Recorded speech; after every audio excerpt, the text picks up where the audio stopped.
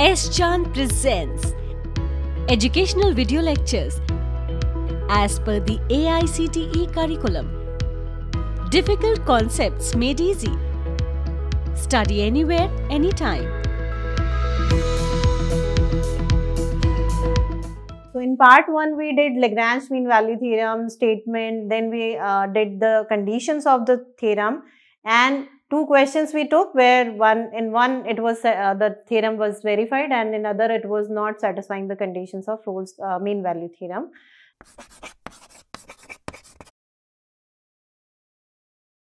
Hello everyone, I am Dr. Seema Thakran. Welcome to S. Chand Academy. If you want to learn engineering mathematics, please refer to the book by S. Chand Publishing.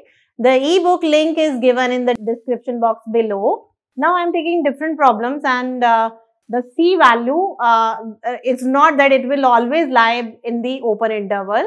So let's take with the one example, and my first example to show this is, the question is fx x minus 1 x minus 2 and the interval is 0 to half.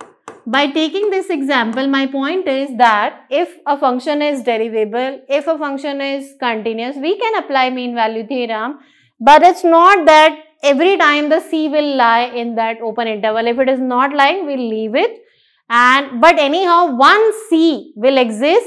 It's not that number of C's we are counting. If suppose there are three values, one C 100% will get, but two values of C might not lie in the interval, then we have to, you can say we have to avoid or neglect those values.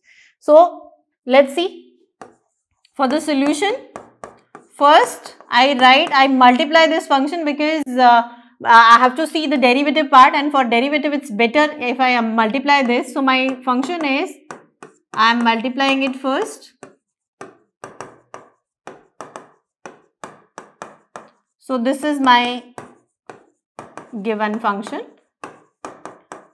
This is the function. I have multiplied it, and x cube minus 3x square plus 2x. So my fx is x cube minus 3x square plus 2x.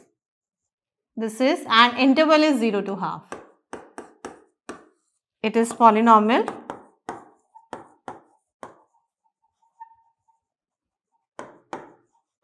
Therefore, f is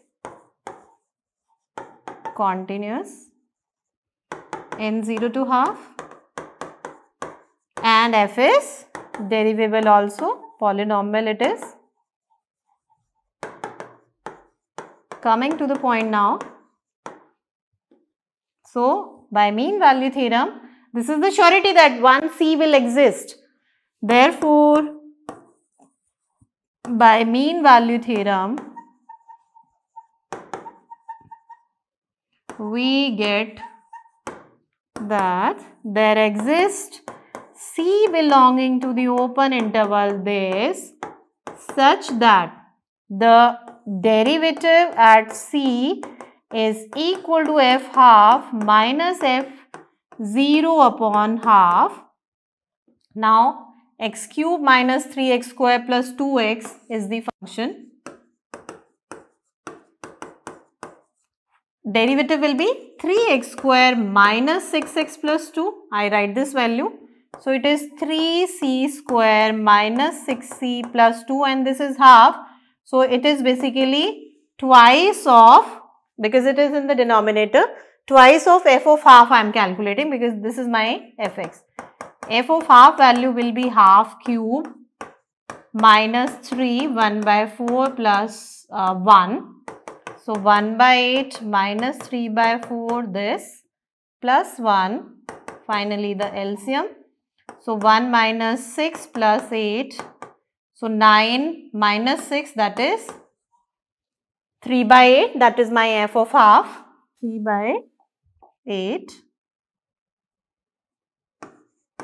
F of 0, because completely we have x in each term. You can see here we have x, so it will be 0, and this I have already adjusted. So now I'll simplify. 3c square minus 6c plus 2, 3 by 4, 3c square minus 6c. I just take out, I take this 2 to this side. It is quadratic equation, so you can easily see that it will have two values of c. So my complete, this is minus 5 by 4. The complete expression is, and the values I calculated because root finding by minus b plus minus formula, directly I can't see. So the formula is minus b plus minus b square minus 4ac and upon 2a. So this is 24 plus minus b square is 24 square, that is, so 24 square will be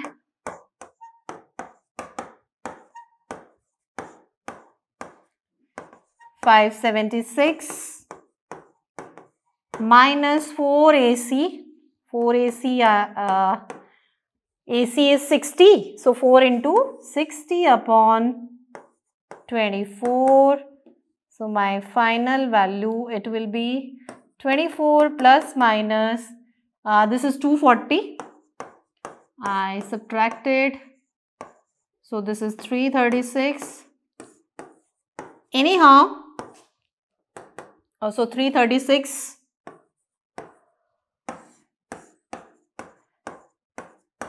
So it is anyhow a huge value.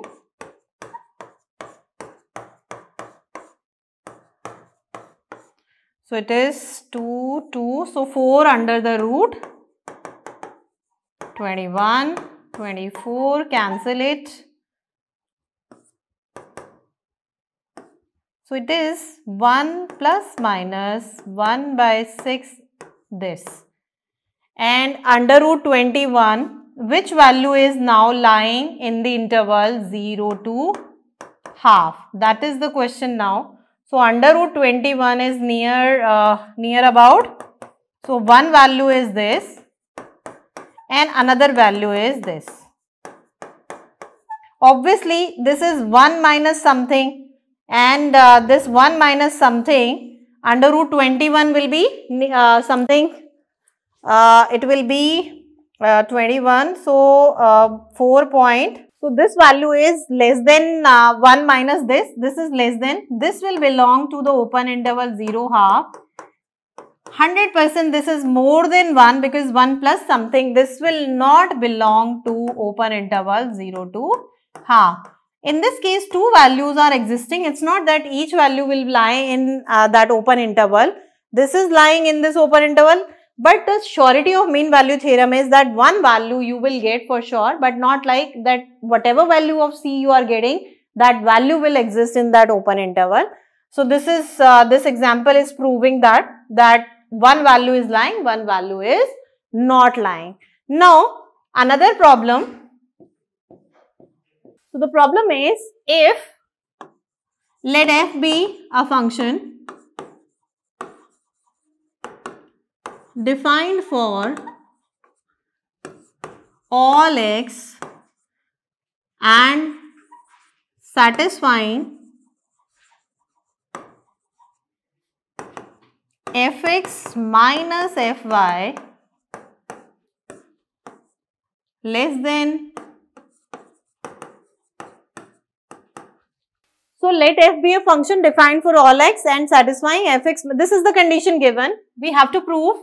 Then prove that f is constant. If we in like wherever we are supposed to prove that f is constant, what to show? That the derivative is 0. And how you will show the derivative is 0? That you can see. Obviously given condition we will be using. So what I am doing? Let C be any point such that x is not equal to C, and this is true for all xy. This is true for all xy. So it means it will be true for C also. What I am doing, instead of y I am putting C. and this is x minus c whole square. 1 I am balancing here and 1 I am keeping at this side, because x square is mod x square. We can write mod x square is x square, no issues at all. So the same concept, I have taken mod here. This will be c, because instead of y I am writing c. This is c. So 1 mod x minus c I am keeping here, 1 I am taking in the denominator.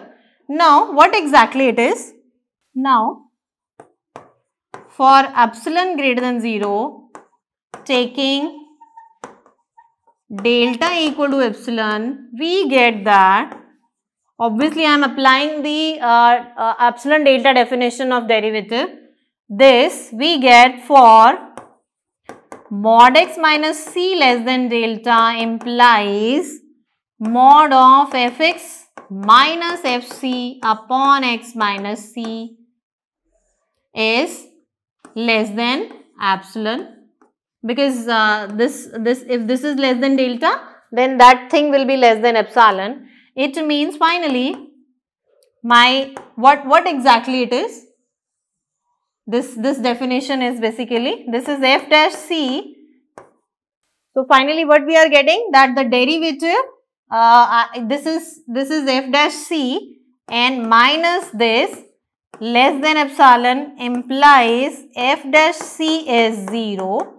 And finally, we can say that my function is constant, because derivative is 0 only when the function is constant. So this is how we apply the derivative concept here, and mean value theorem concept, because derivative we are using, function is derivable continuous, and finally we are getting that on that condition, applying this theorem, we can say that f is constant. This is end of part 2. And in part 2, we took 2 problems on mean value theorems. In one, we understood that it's not every time if function is derivable continuous, then every time we get all the values inside the open interval. No, it's not the case.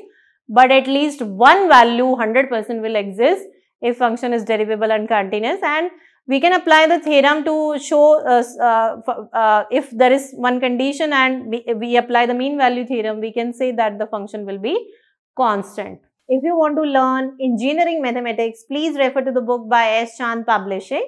The ebook link is given in the description box below. If you like the video, please do like, share and subscribe S. Chand Academy. Don't forget to press the bell icon for the future updates. Stay connected, stay tuned, keep watching upcoming videos. Thank you.